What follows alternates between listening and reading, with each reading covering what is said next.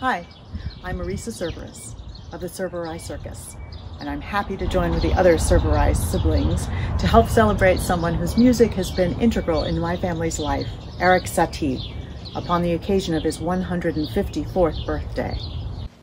Hi, I'm Todd of the Cerverii Circus, and I'm happy to join the other Cerverii in celebrating Satie's 154th birthday. Hi, I'm Michael Cerveris, and I'm delighted to be celebrating Eric Satie's 154th birthday, along with all of the rest of the Cerverii Circus. To honor Mr. Satie, we would like to read some excerpts from a children's book entitled Strange Mr. Satie, written by M.T. Anderson and illustrated by Petra Mathers.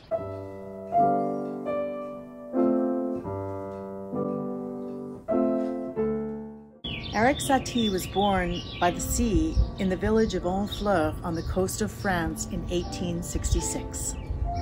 I was born very young in a very old world, Satie once said. And he never grew up, but was always a child, with an old man's smile. From his earliest years, he loved to play music. He went to a school to learn how to play and compose. Throughout his life, he wanted to make a new kind of music, a kind of music both very young and very old, very bold and very shy, that followed no rules but its own. Satie's music was like an old chant and wild tunes from kick lines or choruses, but mixed together. Many did not like it. Around him was a world of black top hats and stiff starched collars and gloves and bows and curtsies. It frightened and confused him. People thought he was mad and that his music was bad because it was strange. So when he was in school, things did not go well.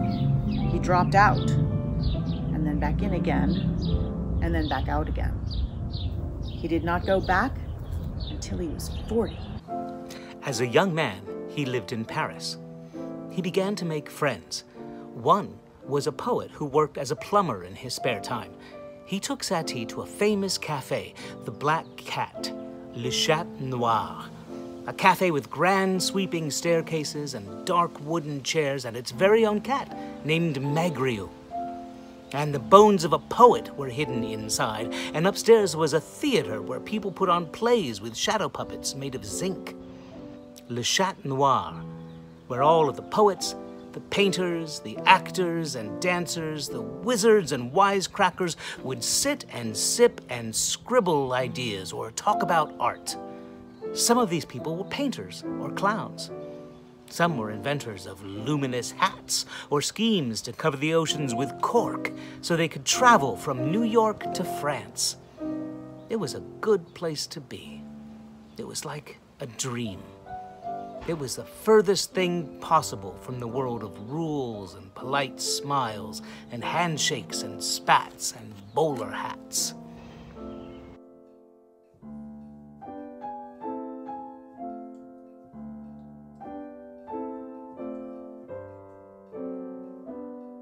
Satie was asked to play the piano at the Black Cat. Here was a chance to play his strange music, his music which sounded like kickline songs and ancient chants, but mixed together. Here was a chance to have people listen. At 22, he wrote his most famous pieces for piano, the Gymnopédie, which he played at the Black Cat while patrons stopped drinking and stared at the smoke, while the cat, who was slinking across the piano, was still. No one could tell as they heard this soft music if it was happy or sad. This music like messages from a child's dream world. They sat without moving at the Black Cat. Finally, Satie had found friends who would not laugh at his strange ways and tunes. He had found a home. One day, at the Black Cat, Satie met an artist and model named Suzanne Valadon and fell in love with her. She already had a boyfriend who was a lawyer, a very rich man. Satie didn't mind. He invited himself along on their dates. But Satie had a temper, a terrible temper, and he would often have tantrums and yell at his friends for making fun of his music, or liking his music, or breaking his umbrella. And sometimes he would never speak to them again. He and Suzanne argued and argued one night in his apartment until finally he threw her right out the window. Luckily, she had been a circus acrobat, so she sailed lightly through the air and landed on her toes and walked away from Eric Satie, the strange and obnoxious Eric Satie, forever. So it went with Eric Satie. He made friends and lost them in starts and fits. Eric Satie walked alone often through the streets of our world, like a visitor here. His habits were odd. He wore 7 identical gray velvet suits, and that was all. He did not take baths, but scraped himself with a piece of stone. Satie was very poor. He had to move into a room so small that to get through the door, he had to climb onto his bed. When he got even poorer, they kicked him out of even this cold, tiny room. He and a friend put all of his belongings into a wheelbarrow and wheeled them through the streets of Paris to another apartment in a different part of town, where he stayed for the rest of his life. He had to cover his windows with paper because the neighbors were always peeking in to see the strange man, the man like a child who lived next door. He lived there alone, amidst trash and stacks of paper and a tuneless and tinny piano. Then Satie got sick. He could not stay at home with no one to take care of him.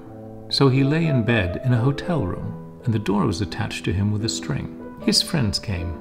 Sometimes he yelled at them. Sometimes he was sorry for things he had done. He was taken to the hospital, where the nuns came and went. On the 1st of July, he died.